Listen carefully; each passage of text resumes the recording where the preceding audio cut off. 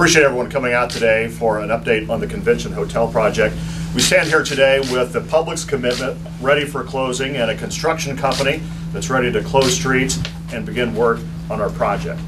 However, today I need to announce that the city cannot move forward with the hotel project as we know it today. Following recent discussion with our partners HCW, it is apparent that the deal as it's currently structured cannot move ahead. The only way for this deal to proceed would be to infuse additional public funds into it, and that is not an option. The project, as originally proposed, would have worked financially.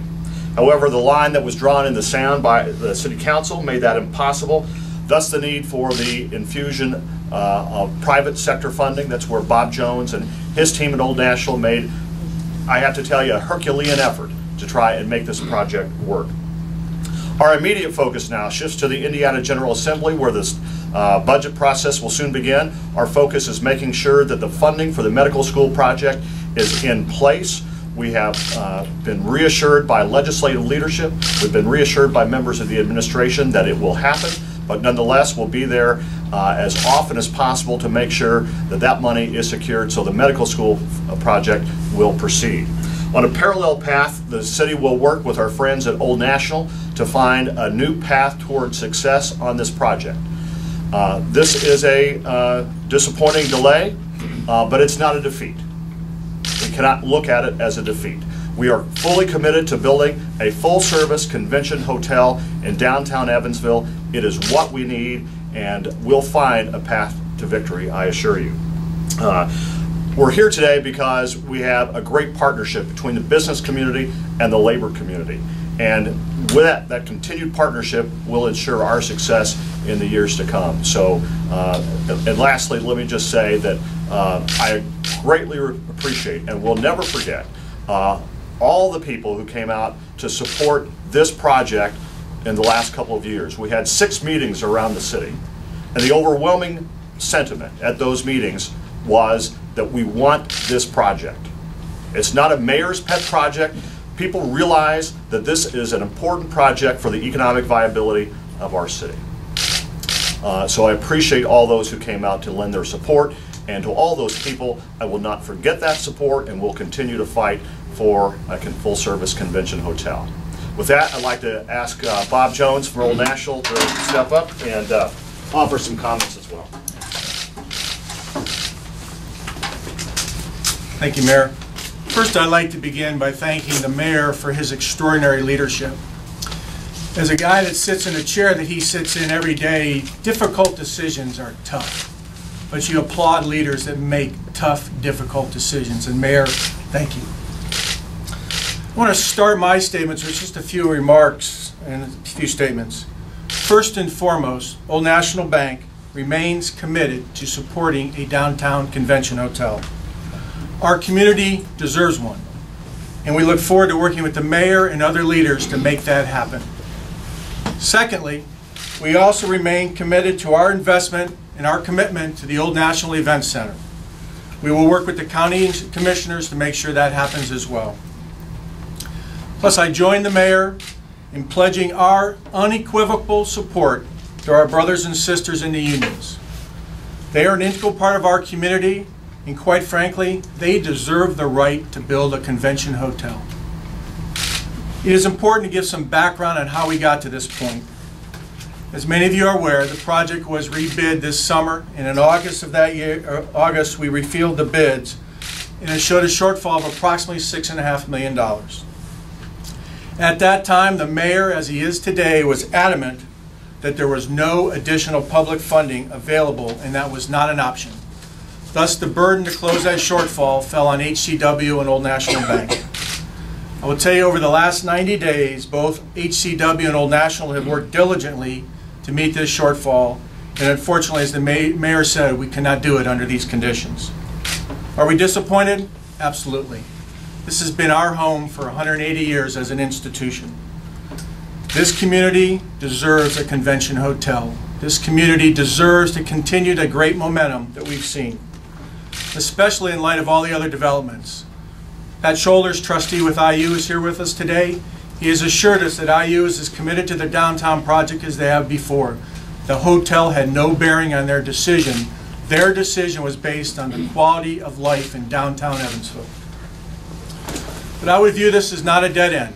This is a bump in the road, folks. I'm committed to work with the mayor, those in council that want to work with us to make this happen. Again, I go back to it.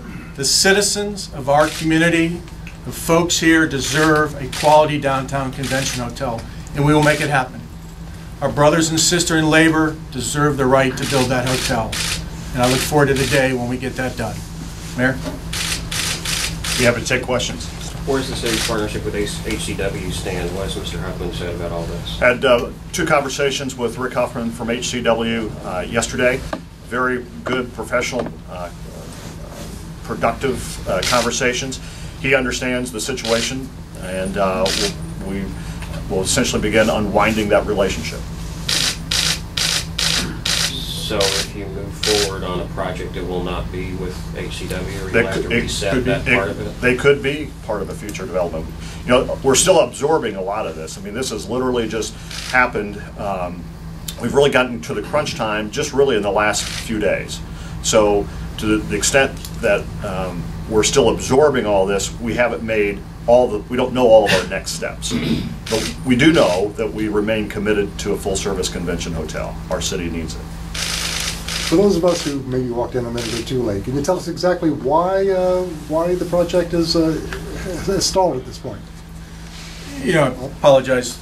So as you know, the project was rebid, and during that rebid there was a $6.5 million shortfall. The mayor was adamant there were no more public funds available, and I think council was pretty adamant in that as well. We've worked over the period of time to try to cover that shortfall. The burden fell on us and HCW. Quite frankly, we just couldn't make the numbers work. What about the naming rights to what used to be the convention center? We're still committed to doing that. You know, we're a public company. We have to look at this as an investment. As we looked at it as an investment, we tried to cover that shortfall, and it wouldn't happen. So you have a study that shows that the naming rights will not raise the kind of revenue you were hoping for? Well, you understand that the naming rights were part of the total commitment we made. A large part of that was also our investment in the hotel. How short are you in terms of the financing pie? How much more? Well, I think the $6.5 million is a good figure.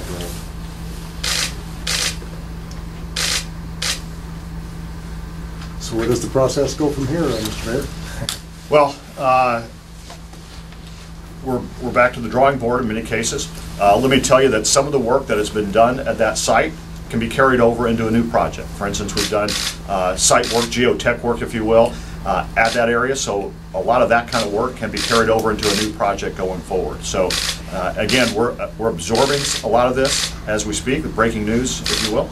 And so we're trying to figure out exactly what to do next. But with the partnership of Old National, with the partnership of our Common Council, two of the members are here today, Missy Mosby and Jonathan Weaver, we'll find a new partner. And again, it could be HCW, but we'll find a project that will work in downtown. Is some of the medical school project predicated on the hotel also getting done? I know that there is discussion, for example, of sharing some of the parking.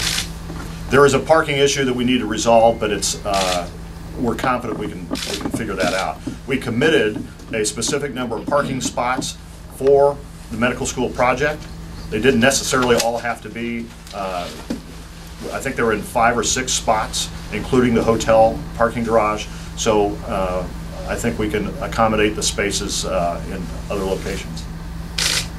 You say some work has been done there at the site. What has been done that, I mean, obviously we don't see any real structures yet, but what can be done there that can be done? You'd have to ask HCW about the specifics that have been done there. That would be sort of out of my wheelhouse. And can you just give us an update on the IU Med Center? It's still going. It had nothing to do with the hotel progress. Yeah, Trustee Shoulders is here if you'd like to speak to that, but we've been assured by the folks at IU that the selection of downtown was not predicated on the convention hotel project. Indiana University had the luxury of having 4 very viable and great project proposals for the downtown. It selected downtown Evansville based upon the leadership, creativity and imagination of this mayor and all the people who came together, both of our health care partners, both hospitals, the students, the downtown community, and corporate citizens like Old National Bank. I can assure you that the viability of that hotel played no part in the analysis or selection of a site for the medical center. And if the legislature does their job, as the mayor and his team have done their job, we'll break ground on that medical center next summer. Mayor was building a smaller hotel, and I've talked to Mr. Warren about this, and probably you too quite a bit, but was building a smaller hotel an option? If you think back to the study that Hundred and Associates did for the city back a year or so ago, it really suggested that we needed a hotel in the range of 240 to 270 rooms to be viable in the convention and market meeting business. So we feel that's valid. We don't want to build anything smaller than 240 rooms. The data, and we're big believers in data, the data shows that we need a convention hotel that is no smaller than 240 rooms. Of course, the process has been quite long since the executive end disappeared. How does it feel to see that lot remain vacant now after so many years? It's disappointing. I mean, there's no way to hide disappointment, but as I said earlier, disappointment does not equal defeat. We go back to the drawing board. The council has said in the past, and we had a long debate about this for months, no more public funding beyond 20 million. Are you now saying that you agree with that also? In other words, there will not be any request down the hall to the city council for any more public funding? That's a non-issue? I'm saying we are not requesting additional public funding, and I'm saying that I understood the council's marching orders very distinctly at $20 million cap. Does that public funding go somewhere else now, or does it just kind of sit and wait for maybe another hotel project to Well, we develop? won't go to the bond market. We won't need $20 million, so we'll go back to the drawing board and come up with another project, and we hope that $20 million will be available for a new project.